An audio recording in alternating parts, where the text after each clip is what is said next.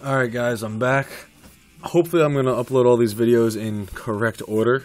And hopefully, you know, nothing happens in the process, yada yada yada, whatever. But alright. So, here's my Emerson again.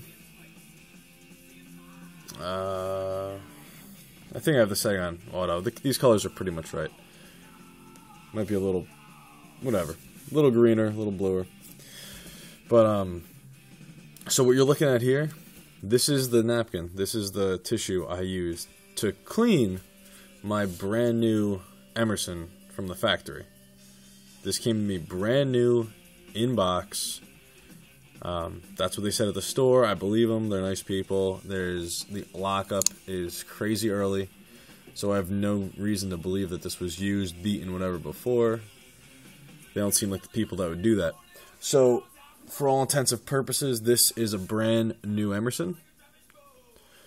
Made in 2012, so I mean, yeah, this is a brand new Emerson. And, let's just get that in there. There you go. Made in 2012. Brand new Emerson. This is the tissue.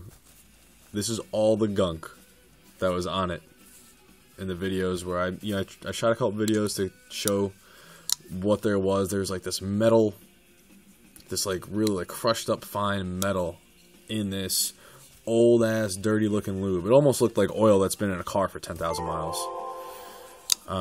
That's what was around the pivot. That's what was inside the pivot system. That's what was on the bushings, in between the bushing and the blade, the bushing and the liner. So, or the washer and the liner washers. So if you can tell, if you couldn't tell already,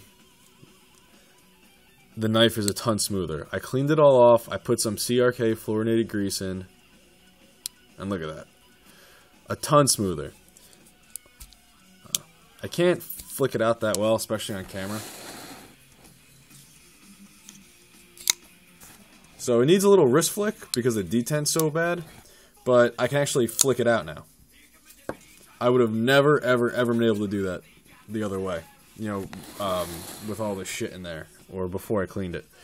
Now, if you noticed before, this lock, or shit, man, I'm bad with words today, but this pivot system, this pivot, it was straight up and down pretty much. Now it's a little more over.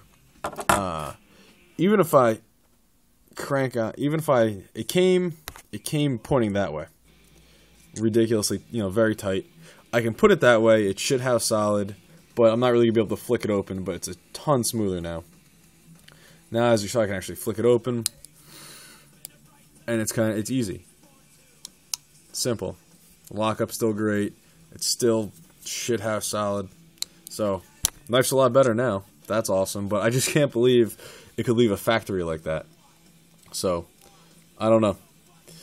Have your own opinion. And like I said before, guys, now that it's smoother, not as tight, the detent is even, not that the detent's any worse, but it's just a lot more obvious to see how bad the detent is. So, in the other videos, I actually might be able to fix the detent myself by bending it in a little bit.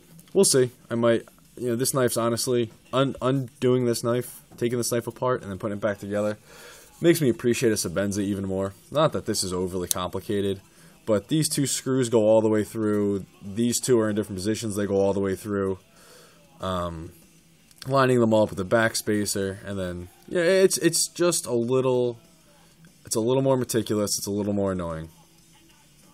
So I really do appreciate a Sebenza.